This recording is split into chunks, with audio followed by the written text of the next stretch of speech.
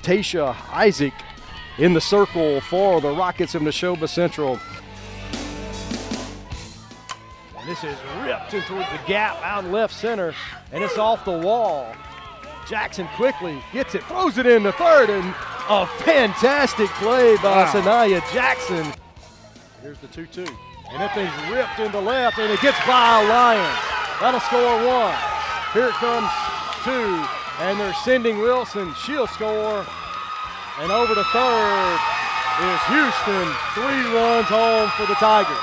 A big clutch hit right there by Houston. In the circle for Sadie Wright. Remember, she's 6A Player of the Year, right? And you can see why with these numbers. She's thrown 111 innings. She struck out 190.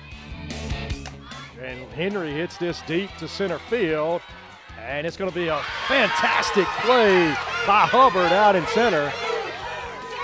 And they throw it into second. And they're going to say Morris left early, and they're going to throw it into second, and they're going to be a double play.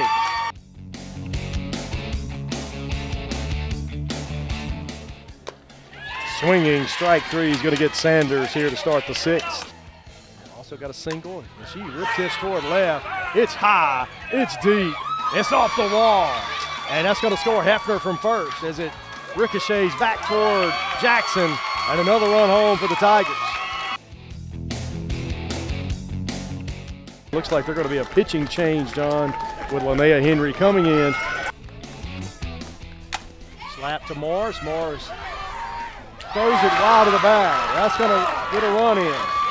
They're going to hold the runner over at third, but the error is going to play another run.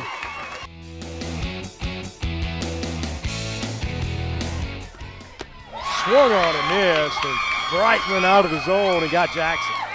Just got Jackson to chase that riser. Henry is going to hit this into center field, and that's going to score Fireplace from second, and the Neshoba Central gets on board here with 2 outs. Well, the Rockets not dead yet. And Willis is going to get a solid single. Is going to get by the right fielder, Hefner, and that's going to score a pair. Lions hits this to short, up with it, across, and in time.